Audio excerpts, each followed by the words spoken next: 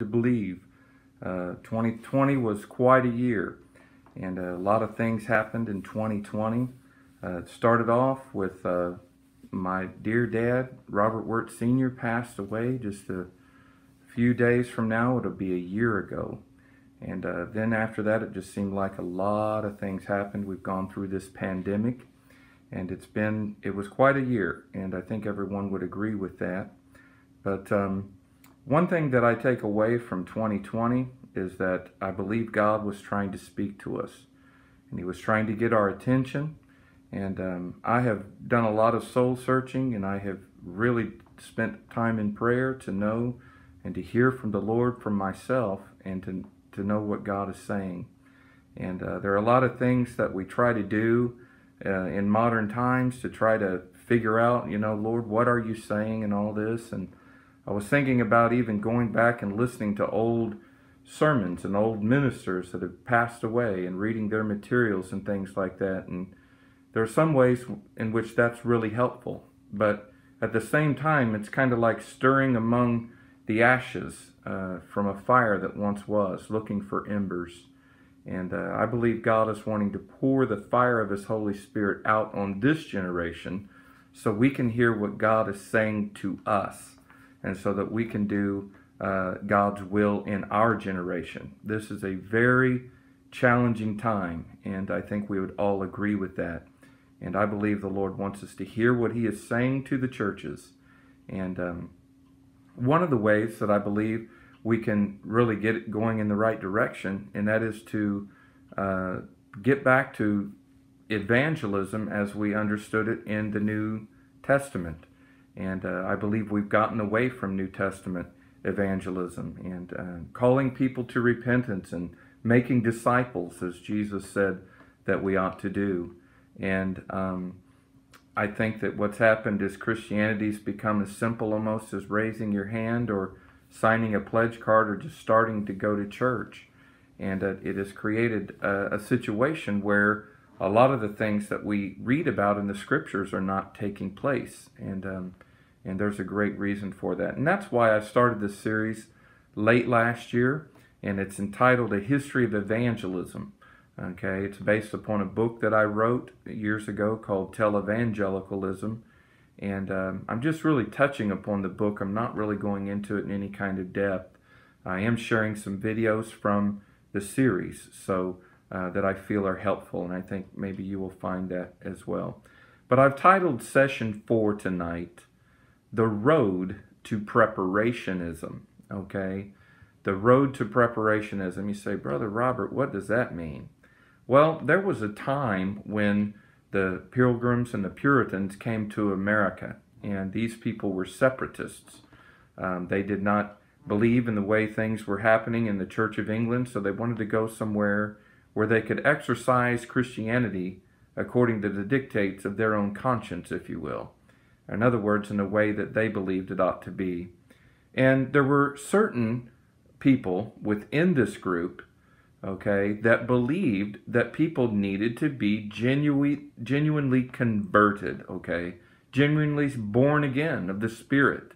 They would have said they needed to be among the elect, okay, and we could talk more about that. We'll touch upon it in our video tonight, but basically what it means is we need to be the genuine article. A lot of times Christianity is viewed as signing up for like a club or like a membership, or maybe people just start doing it like you would join the 4-H club and, well, now you're a member. Well, that's not the way it works in Christianity, okay? Christianity is it is a faith in which people are born again by the Holy Spirit when they respond rightly to God in faith and in repentance. He does a work, a supernatural work. It's a miraculous work, okay, in which a person truly passes from death to life. Now, when we say from death to life, we're talking about being dead towards God to being alive towards God, and being alive spiritually. In other words, God's Holy Spirit comes in, He does a work. He takes out that old heart of stone, He gives us a heart of flesh. He begins to write His laws upon our hearts and in our minds. This is what the new covenant is all about.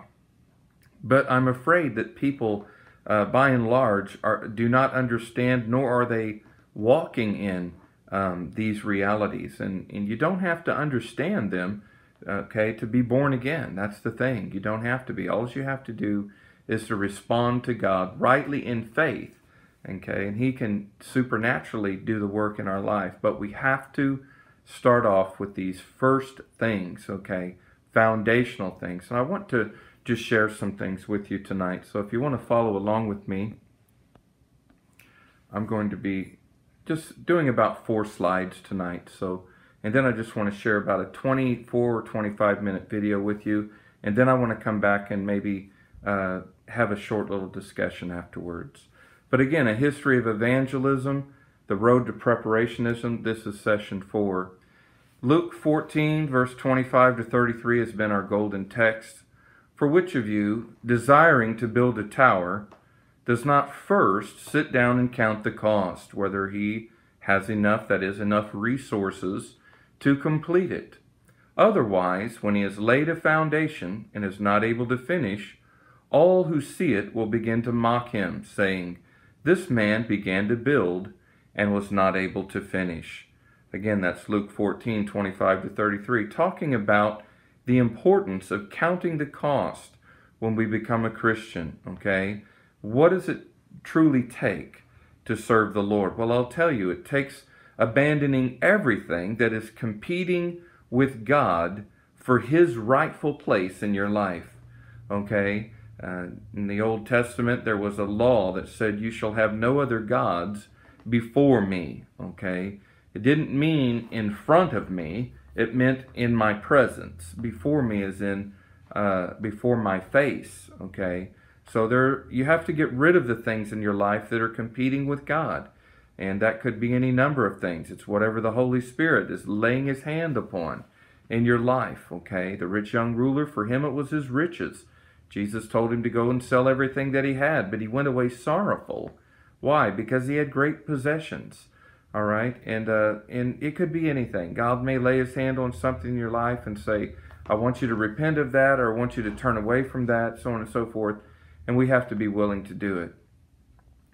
John 3, verse 5 through 6, and then verse 8. Jesus answered, okay, speaking here to Nicodemus, Most assuredly I say to you, unless one is born of water and the Spirit, he cannot enter the kingdom of God. That which is born of the flesh is flesh. That which is born of the Spirit is spirit. The wind blows where it wishes. You hear the sound of it, but cannot tell from where it comes or where it goes. So is everyone who is born of the Spirit. You see, when the wind blows, you can't see the wind, but you can see the influence and the impact of wind. And what can happen is that when a person receives the Holy Spirit, and the Holy Spirit comes into them, you may not be able to see visibly, okay, the Holy Spirit going into the person or anything like that, but you can see the impact of the Holy Spirit in their life. In other words, you can see the Holy Spirit guiding and directing them, as it were, just like when the wind begins to blow and it will move a tree back and forth like this, okay? You can see not the Holy Spirit, but you can see the influence. And when a person is truly born again of the Spirit, you can tell, okay? God will begin moving that person in love, in joy, in peace, gentleness, all the fruit of the Spirit as we come to know them. So it's important. These are the things that we really need to emphasize in this modern time. Coming to serve the Lord requires counting the cost, recognizing the price that it takes to truly serve the Lord, and then also recognizing that everyone needs to be born again of the Spirit so they can be moved by the Holy Spirit to do God's will. Luke chapter 3, verse 4, you say, Brother Robert, how do we get there? I hear what you're saying. I realize I need to be born again. How can I be born again? Well, you have to start off just where the disciples started. They didn't start off being born of the Spirit. They didn't start off walking in the Spirit. As a matter of fact, you'll remember one time they wanted to call fire down from heaven on the Samaritans because they wouldn't receive the message of the gospel. And what did Jesus say? He said, I didn't come to destroy men's lives, but to save them. He told them, you don't even know what manner of spirit you're of. Okay? They were thinking in Old Testament patterns. They were thinking in Old Testament, Elijah calling fire down on the prophets of Baal and all, and that's not the way in which God was moving. He was coming to draw men to himself, to reconcile men to himself. But this process began with a voice, and that voice was John the Baptist. He was the mouthpiece of God that began speaking after 400 years of prophetic silence. You see, he began calling the people to repent. He lived in the wilderness. He had separated himself from God. He was a Nazarite from birth, and he was completely committed to God, almost like a priest would be committed. And he had a message from God, and he had if you will, a project to do, and that was to call the people to repentance, to make straight the path of the Lord. The Lord was coming into the earth, and it was his job to get people ready to receive the Lord once he came. You say, well, what did he do? Well, let's first look at Luke 3, verse 4. As it is written in the book of Isaiah the prophet, the voice of one crying in the wilderness, prepare the way of the Lord and make his paths straight. Okay, he told the people they were a generation of vipers, all kinds of stuff that you would thought would have provoked them to hostility, and to some it did. But to others, it resonated in their heart. They knew that they needed to turn from their evil. They knew they had done wrong, and they wanted to get their heart right with the Lord. And I made this comment here in the middle. I said the early church members were prepared to receive Christ by hearing and receiving the word of repentance and fruits worthy of repentance. You say, well, what does that mean? Well, when John the Baptist gave them directives, he told them what to do. He said, the axe is now laid to the root of the tree. We're going to look at that in a moment. Every tree that does not bring forth good fruit is to be hewn down and cast into the fire. Well, he preached to them fruits worthy of repentance. In Acts 26, Paul preached this exact same message. Even towards the end of his ministry, he was still preaching it. So this is not a message that's worn out. It's not something that we can say, well, we've moved past that now. Oh, we're in the New Testament era. Well, so was Paul. And Paul preached it everywhere you went. You skip over this step, and you're never going to get to what we talked about in the first section. We're never going to get to being born again, because this is the first step in that direction. If you're ever going to bear fruit in your life, the first fruit that you ever bear is fruits worthy of repentance. And that's the message of John the Baptist and of Paul. Again, Acts 2, verse 41. They were preaching the message of repentance, and what happened? Then those who gladly, there it is, gladly received his word were baptized, and that day about 3,000 souls were added to them. Notice what it said. They gladly received his word. See, this is the attitude that we have to have. If we want to see change, if we want to be right with the Lord, then we have to gladly receive what the Lord is saying to us and what he is speaking to us, particularly from his word. And it can come even through the preaching of the gospel by other ministers. Matthew 3, 7 through 12, again, going back to the message of John the Baptist. But when he saw many of the Pharisees and Sadducees coming to his baptism, he said to them, you brood of vipers, who warned you to flee the wrath to come? You see that? He preached the wrath of God. Just like Paul, when he reasoned with them of righteousness, of temperance, and of judgment to come. Who warned you to flee the wrath to come? Bear fruit in keeping with repentance. And do not presume to say to yourself, we have Abraham as our father. For I tell you that God is able from these stones to raise up children from Abraham. Even now the axe is laid to the root of the trees. Trees is symbolic of people. Okay, fruit is symbolic of what your life yields, what your personality, what your character is like, okay? Every tree, therefore, that does not bear good fruit is cut down and is thrown into the fire, okay? This is certainly a picture of eternal judgment. I baptize you with the water for repentance, but he who is coming after me is mightier than I, whose sandals I am not worthy to carry.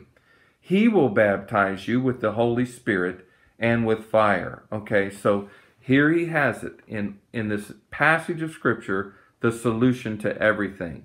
The first thing that's going to happen, I want you to see this, is that you repent, you bear fruits, or you bring forth fruits worthy of repentance. Okay, in other words, God puts his hand on something in your life, you turn away from it. All known sin you turn away from. Okay, you repent and you renounce those things. Okay, that's sort of the first step. That's sort of the primer. But then here's the next section. And this is what brings you into the new covenant. This is what brings you to the place where you can begin bearing fruit, okay, in your life. Not just fruit of repentance, but fruit. That is the fruit of the Spirit. I baptize you with water into repentance. He comes after me. He's mightier than I, whose sandals I'm not worthy to carry. He will baptize you with the Holy Spirit and with fire. He will baptize you into the Holy Spirit. We will be baptized into Jesus Christ by the Holy Spirit. And once we are in Christ, okay, once we are filled with his Holy Spirit, then we can begin to yield the fruit of the Spirit, which is really just the character of godliness, the character of God, the holiness of God. He begins to work that out in us, okay. His winnowing fork is in his hand. He will clear his threshing floor. He will gather his wheat into the barn, but the chaff he will burn with unquenchable fire. So you see that there is a refining process that takes place once we receive the Holy Spirit. So there are several pictures here, but the basics of it is this. Once we turn to Christ, once we truly repent, we can be baptized in water at that point, or we can receive the Holy Spirit. It just depends. If a person is at a place where they can receive the Holy Spirit, God is liable to do the work very suddenly. But in some people's case, and maybe even in many people, not most people's case, there is a time of preparation that takes place. It was certainly true with the disciples. They spent all of that time hearing the word of the Lord, responding to it, and being prepared to ultimately receive the Holy Spirit that took place in Acts chapter 2. So that's what we're talking about. Some people, they may be ready right now to receive the Holy Spirit and repent and so forth. But there are other people that God does a work in their life, and it may take some time. It may take hours. It may take days. It may take weeks. It just depends. But once a person is no longer resisting the Holy Spirit, once they are submitting to the Holy Spirit, once they are receiving the word that they are hearing, okay, and they are not resisting God, then they are in a place where they can receive the Holy Spirit. So you have it right here in Matthew chapter 3, 7 through 12. That's the entire process. Fruit unto repentance leads to receiving the Holy Spirit, which ultimately leads to bearing the fruit of the Spirit. Amen. But there are some things that are also important that I want to speak to tonight, but I won't share them just through the presentation. I just want to share a video with you. It's about 25 minutes long, so if you just want to stay tuned, I think you will find it very helpful and very edifying. We'll come back to it here in just a moment. Although there were many positive steps back towards Book of Acts Christianity that were brought about through the Reformation, there was one particular doctrine that was developed by Augustine that was enhanced and built upon by the Reformers. This doctrine we know commonly as predestination. It is also known as election, sometimes known as unconditional election. In order to understand the doctrine of predestination or election, it is important to understand some of the false teachings that existed during the early church. One such teaching is Gnostic dualism. This is from the Greek word gnosis, and it means knowledge. Dualism views the world in terms of opposing forces, that being light and darkness, flesh and spirit, etc. The good God created all things spiritual, that being light, and a demiurge created all things material, that is, darkness. Therefore, the material or physical world is bad, and the spirit is good. New Testament writers were already combating Gnostic dualism in their writings. Many writers have concluded that Gnosticism was emergent in the churches in the background of several New Testament books, such as Colossians, Ephesians, the pastoral epistles, Peter's epistles, and Jude, but especially 1 John. Since the material is bad or evil, spirit and soul were separated from flesh in Gnostic thought. This gave rise to heresies related to the incarnation of Christ, for example.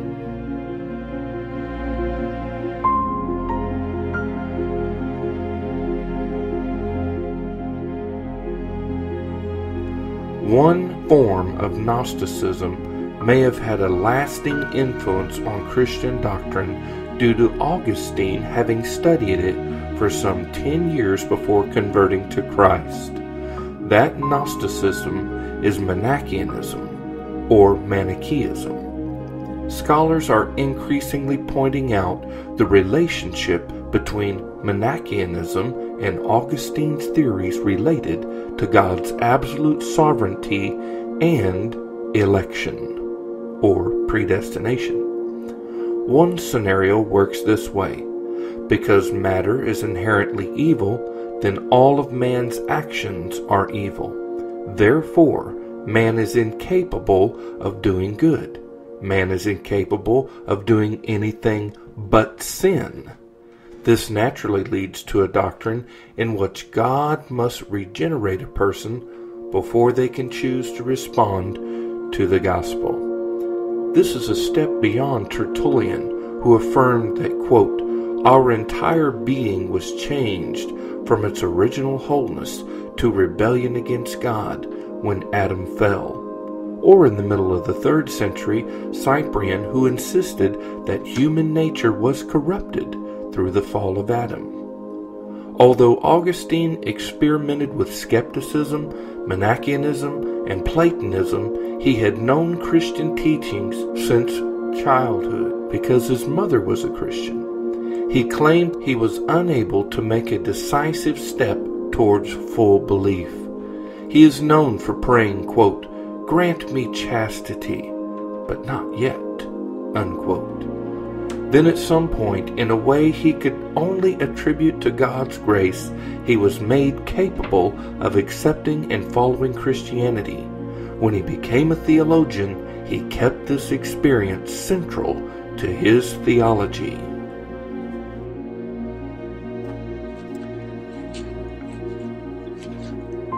Our systematic theologies that have come about over the years were generally brought about in response to what were perceived to be heresies.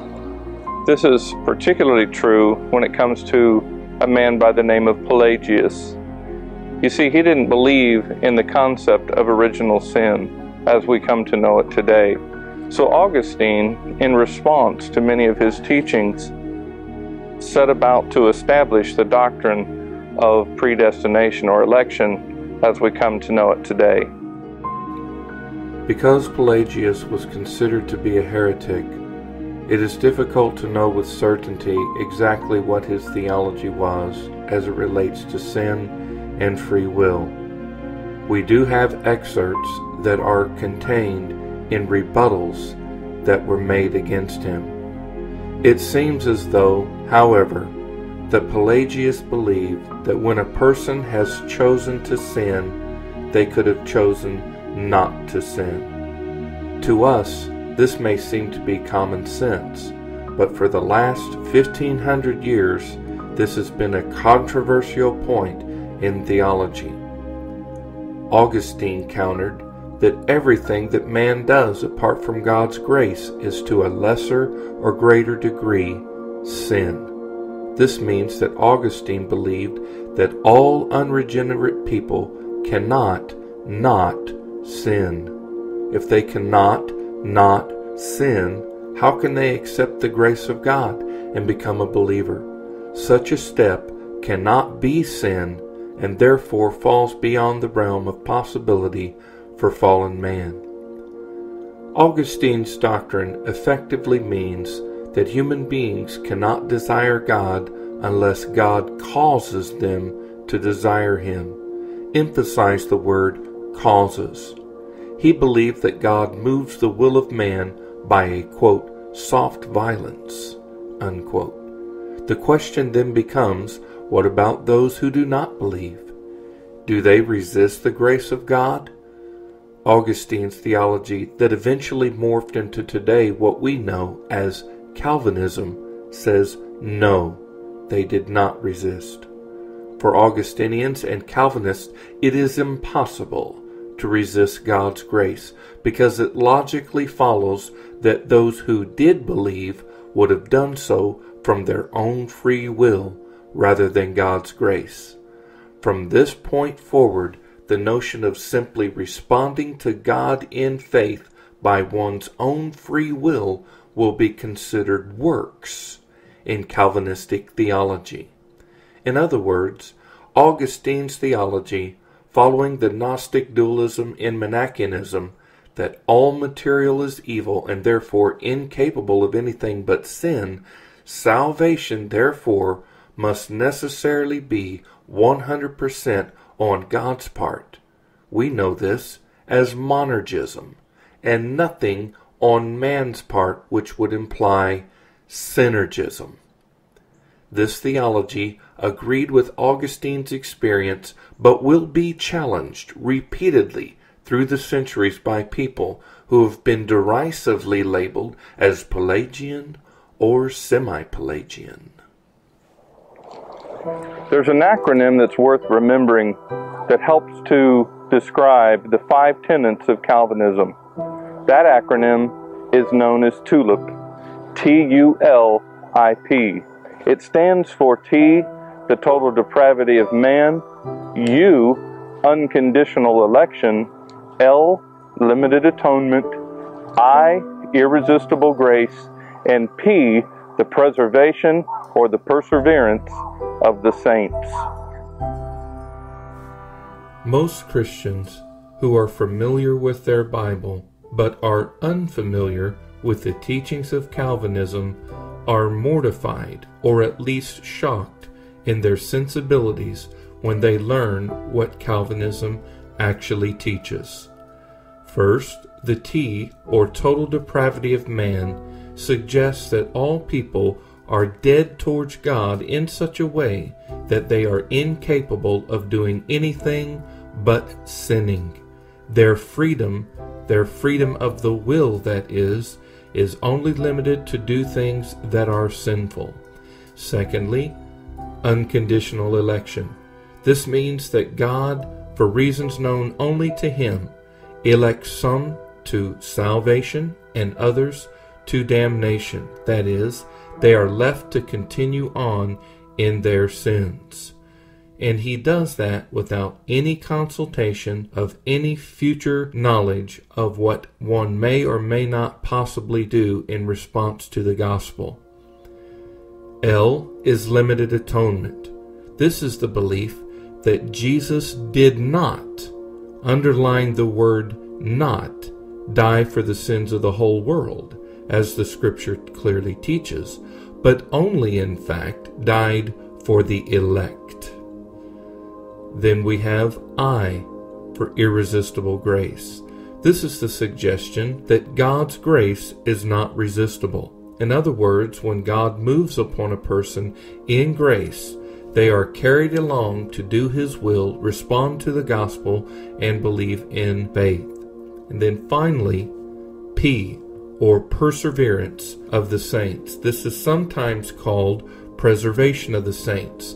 The reason why we have this distinction is that the old Calvinists believe that people must repent of their sins and must live a godly life if they're to have any kind of assurance that they may in fact be one of the elect. However, free grace is the teaching that a person does not need to repent of their sins, does not need to live a holy life, but if they will only in fact give an assent of the mind in terms of belief of the gospel, that is sufficient to determine that this person is in fact one of the elect.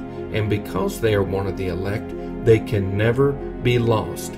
Even if they abandon the faith, they are still saved. The old Calvinists did not believe that.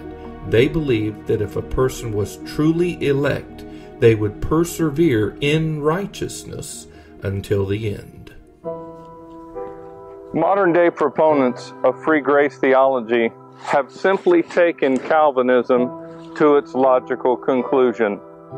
If God has in fact, from the foundation of the world, elected some to salvation for reasons known only to himself, and the rest to damnation for reasons known only to himself, the only thing we need to know is who are the elect.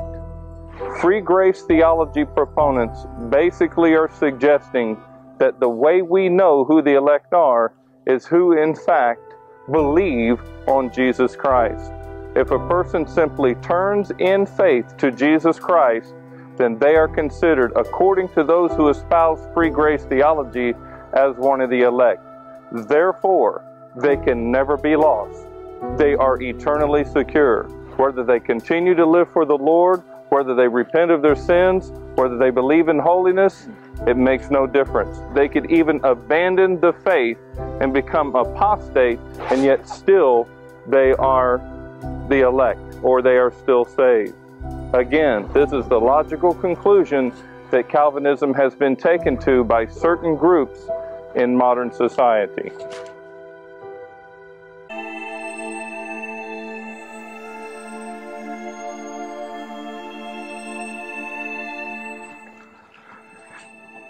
Understand that there was a group within the churches of England who would not at all have agreed with the doctrines of free grace theology. These people came to be known pejoratively as the Puritans. They believed that the churches ought to represent what Augustine's ideal was of the invisible church within the visible church. Basically meaning that the church needed to be genuine Christians, or maybe what they would have called the elect. And that ministers ought to be true and capable ministers of the gospel. They shouldn't be people that had other kinds of occupations that were not really theologically based. And because of this fact, they were sort of looked down upon. They were thought of as troublemakers. And from that group came another group that we've come to know as separatists. These were people who basically were not willing to wait around while the church was being reformed, but rather they separated and started churches of their own. Small churches at first, few in number, but they begin to grow over a period of time. The Puritans were concerned that masses of people were attending meetings on Sunday and even partaking of the Lord's Supper, but were not even right with God. A 1593 Edinburgh, Scotland Register entry reads, "What a pitiful thing it is to come into a meeting with 1,000 or 2,000 souls and not be able to find 4 or 5 who can give an account of their faith in such a way that it could be said, quote, 'This is a Christian man. He is a child of the church,' unquote." How could such depravity plague the church? It all comes down to ministers fulfilling their duties before God and man. When the ministers are sinful and unrepentant, they are not likely to enforce important regulations in the churches. Consequently, men came to the Lord's Supper in a sinful state, and since the authority to deal with such issues was in the hands of bishops, the Puritans were helpless to correct these errors. They complained that the bishops' courts were excommunicating good men for minor offenses while allowing adulterers and thieves to go unpunished. As far as the Puritans were concerned, the bishops were obstacles to reformation. When Puritan John Udall rebuked a bishop saying, "You are in league with hell and have made a covenant with death," they executed him. We must bear in mind that for centuries, church and state were one united entity, not divided as they are today. While the majority of Puritans believed that they could utilize the government to cleanse the church from its shortcomings, a minority group was not prepared to wait. They took an altogether different approach. This minority, though keeping themselves subject to the government, believed that the English church, like the Roman Catholic Church, was beyond reform. Their approach was to start new churches in which the wicked and the willfully ignorant were excluded. As early as the 1560s, there were a few groups that started to assemble. For example, in 1580, Robert Brown started a church and was the first to defend the practice of separating from the Church of England. Those who subscribed to this approach were called separatists. Although Brown later recanted of his views, those who separated were also called Brownists. The separationists themselves preferred to be called Brethren of the Separation. Although the number of separatist churches was small in the beginning, they learned how to function independent of the Anglican hierarchy. This allowed them to test novel concepts many years before other Puritans that chose to remain in the Church of England. The non-separatists did make progress in various places throughout the country. Some were allowed to choose their own pastors for their local churches. This gave weight to their argument that errors within the Church of England were not a sufficient reason for separating from it. The non-separatists accused the separatists of schism. The separatists countered by claiming that they were not guilty of schism because the Church of England was no church at all. They based this claim on two grounds. First, the Church of England lacked the essential characteristic of a true church, that is, a means of employing church discipline, and the power to exclude unworthy members. Second, it had never been a church because it had been improperly established with improper people. This meant that they did not consider the Church of England to be governed or attended by true Christians. A true Christian, according to the separatists, was a person that demonstrated evidence of conversion. Unlike the Anabaptists that had requirements for joining the church, the separatists charged John Calvin with sweeping saint, sinner, and the ignorant alike into the church at Geneva. They likened the practice to the wholesale conversion of the realm of England after Mary's death, when Papist and Protestant were all brought into the church. They insisted that this was no way to form a church. The separatists believed that a church must begin voluntarily, with persons worthy of worshiping God. These persons must not only believe, but also strive to live by God's word. In order to enforce this ideal, all church members were required to submit to church discipline. This could not be done by government compulsion or by constraint of sinners, but by the free consent of believers. These reforms would serve to form a church of real believers, rather than force everyone indiscriminately and by government decree into the church. The separatists had three requirements for admission into their churches. First, profession of faith. Second, subscription to the covenant. And third, righteous living. As the separatist churches formed, they insisted that they be independent of one another and not subject to a higher church authority. This was the forerunner of Congregationalism. They were to enjoin themselves to a covenant agreement. They were to be supported by voluntary contributions and not by tithes or by contributions of the civil government. These churches could form with as little as 2 or 3 persons, but no more than could reasonably assemble in one place.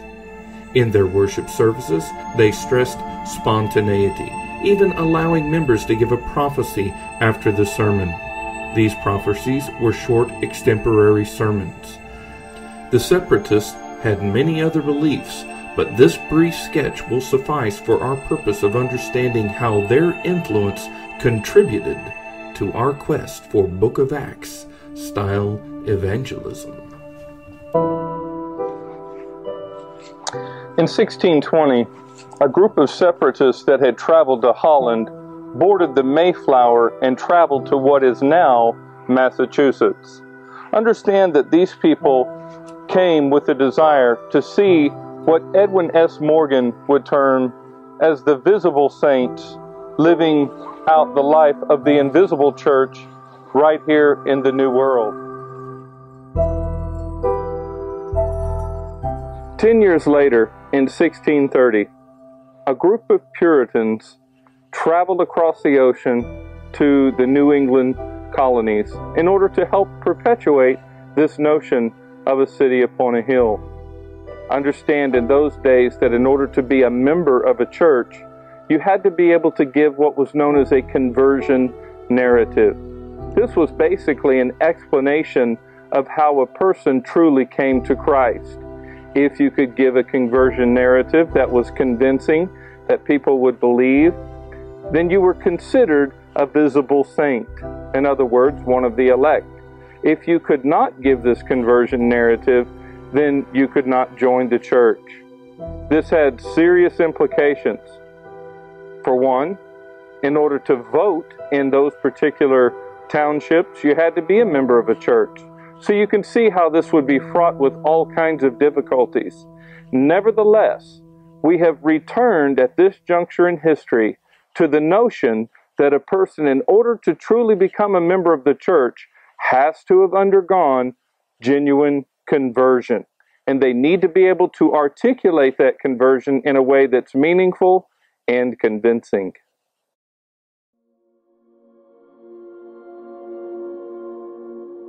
John Calvin emphasized that it is impossible in this world to know whether or not a person was truly one of God's elect. Nevertheless, he did furnish a list of things in which a person could look at as criteria to determine their chances, if you will. Understand that this was a time very unlike our time today.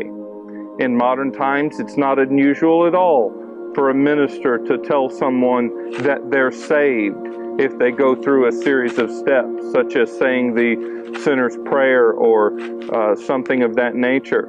Nevertheless, in these days, and truly up until about the last 100 years, no one was ever told that they were saved. It was left up to the individual to have the assurance in themselves that they were saved. As a matter of fact, conversion could ever only be thought of as hopeful. Therefore, you will see in writings relating up to the 1900s the language of hopeful conversion. Hopeful conversion. It was the word that was used for hundreds of years in place of what we say today as saved. If an anxious sinner would have asked the Puritans, "What must I do to be saved?" they would have discovered two basic camps of people within Calvinism during the late 1500s and 1600s. One group believed that God regenerates people spontaneously and without any effort on their part. The second group believed a person could prepare themselves to receive grace. In other words, though a person cannot earn grace, they can prepare for grace.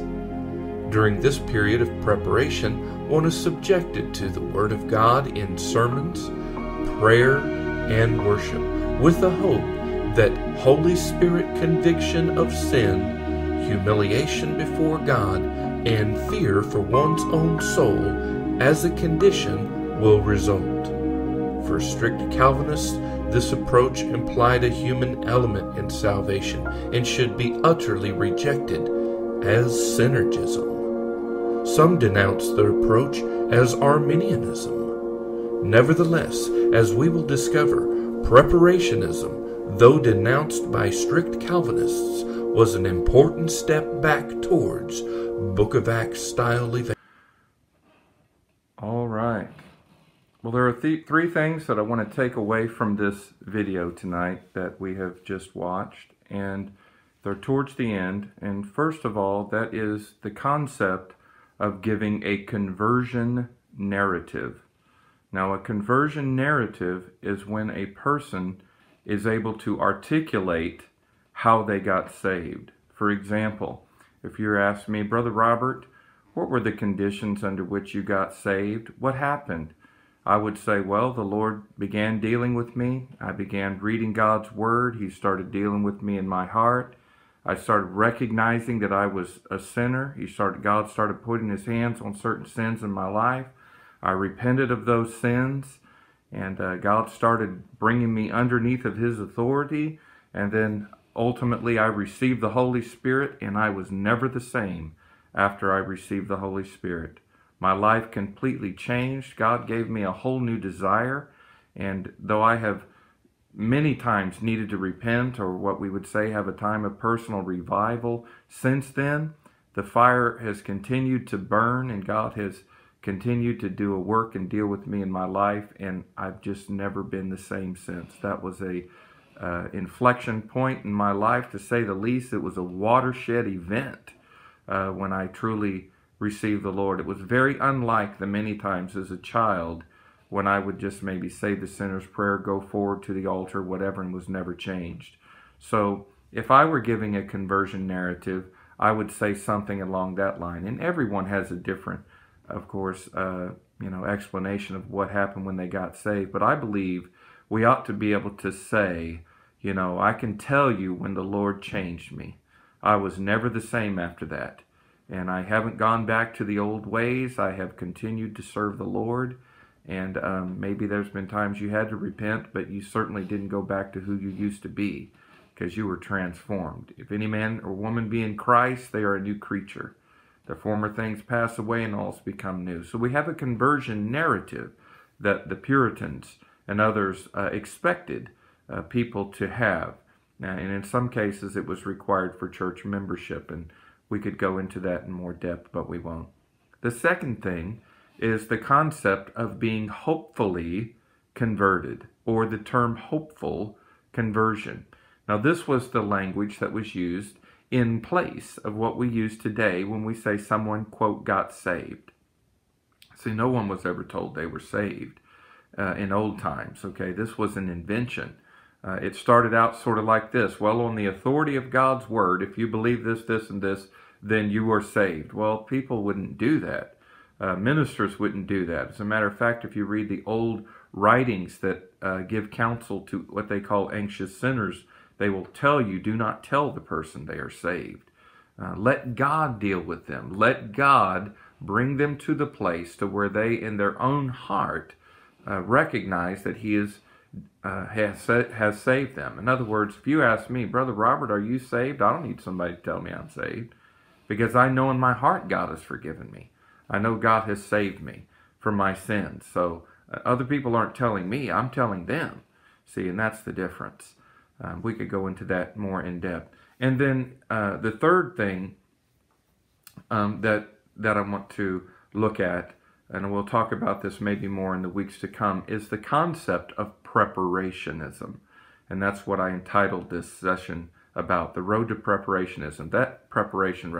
That means you're preparing yourself, okay, to receive the grace of God. And this is something that certain groups within the Puritans believed. Some will say, well, they were really a fringe sect of people who believed it. Not many did. Well, there were quite a few who believed it. As a matter of fact, Jonathan Edwards' grandfather, Solomon Stoddard, was one of the great preparationists of society, and there were in America, and there were others.